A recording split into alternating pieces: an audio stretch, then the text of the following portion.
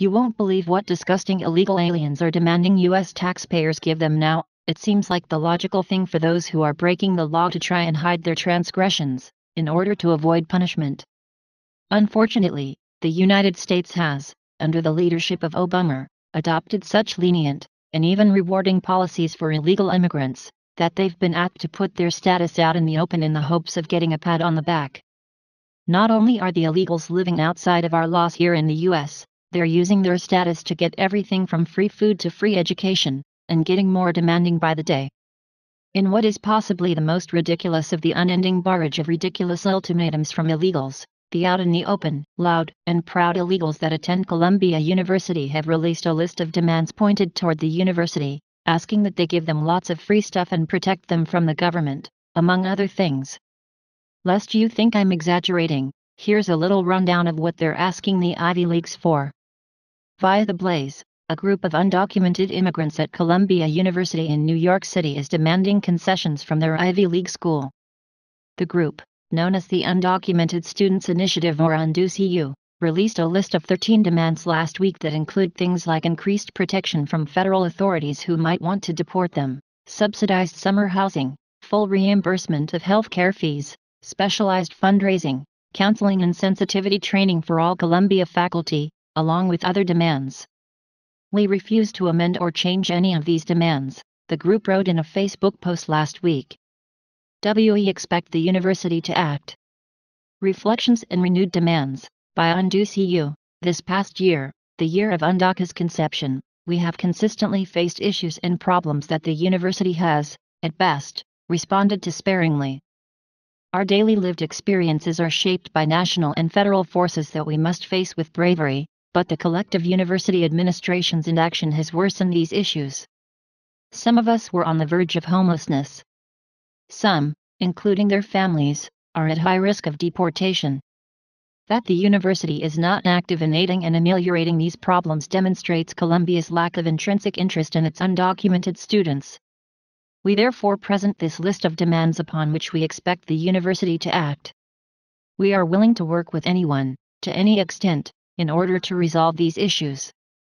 We refuse, however, to amend or change any of these demands. Specificities of the Provost Statement. It is important to know that we are already facing many similar issues, even with DACA, and have been since before the election. We are still unclear about stipulations and implications of implementing what was promised in Provost Coatsworth's statement. Those of us who are non-CC/C students must be given the same treatment as undergraduate students. We understand the policies and structure of the schools, but in practice and on paper the unequal effects are clear and unacceptable. In the event of our DACA being revoked, how will the university help us cope with our legal working rights being taken away? How will the university help with our inability to pay tuition or housing? In all possible senses, how will the university provide the proper support that will allow us to thrive as students and contributing members of our university community? Financial and housing difficulties. While some have been granted summer housing, others have not, and the summer housing process has been shifty, disorganized, and unproactive.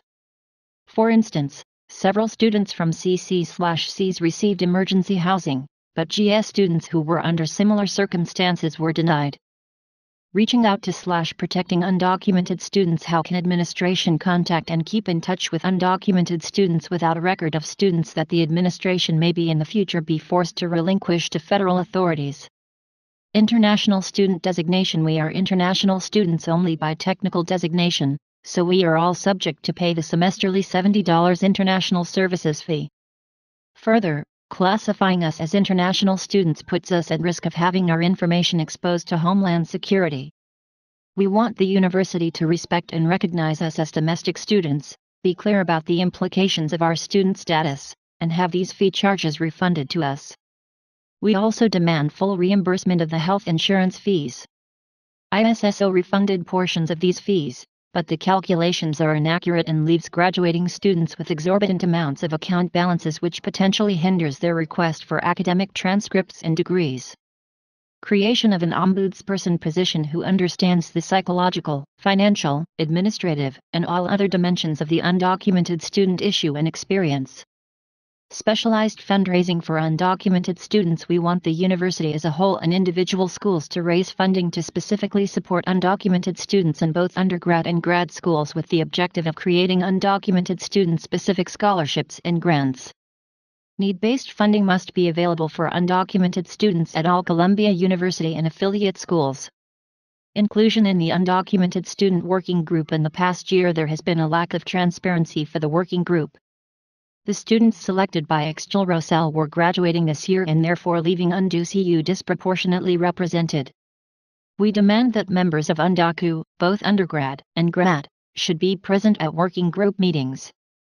We demand for faculty representation selected by members of Undocu to be present in the working group meetings.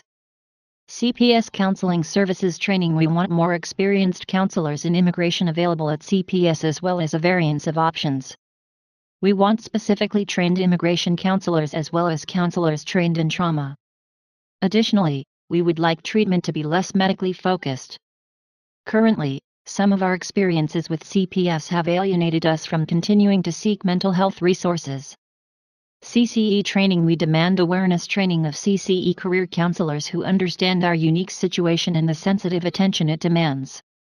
Sensitivity training for faculty and staff. During the spring semester we published an op-ed in the Columbia Spectator asking that the university provide sensitivity training for professors, and all other staff in terms of immigration language and rhetoric. Much like sexual health training, it is imperative that immigration subjects be treated with the proper language and information.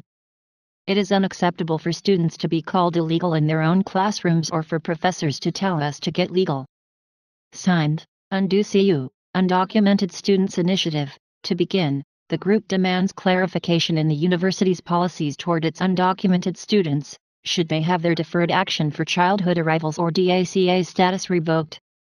How will the university help us cope with our legal working rights being taken away? How will the university help with our inability to pay tuition or housing? The group wrote. In all possible senses, how will the university provide the proper support that will allow us to thrive as students and contributing members of our university community? Concerning healthcare fees, campus reform notes that like almost every American college, Columbia requires its students to have health insurance or pay a fee to get insurance through the school.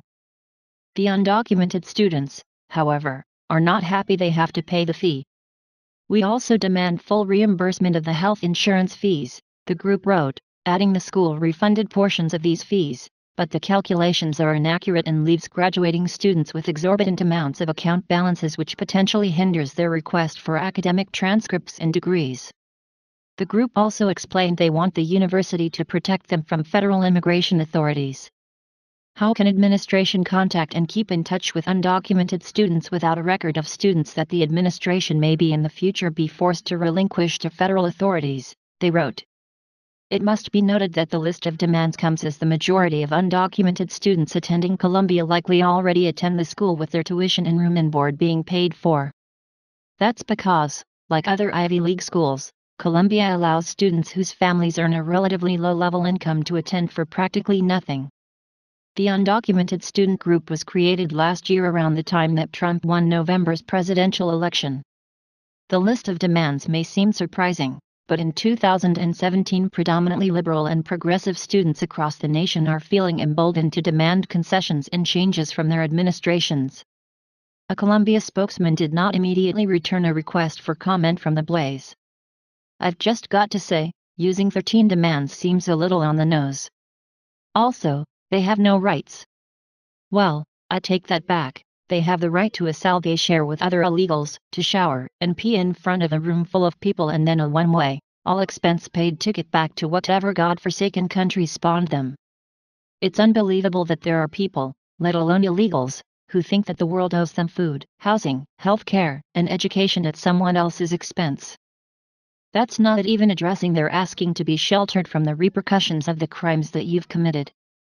This would probably still be something that would be noteworthy if these were just legal citizens who decided that their whims should be catered to by a university that is considered one of the most outstanding in the nation. However, when you add to the mix that these are people who have no legal right to live here, study here, or even breathe the free air of the United States, it takes on a whole new level of crazy. Source: The Blaze. Share this if you think that illegals deserve deportation and nothing else. Please do not forget to subscribe and like and comment because we want to hear your voice, and thank you for watching.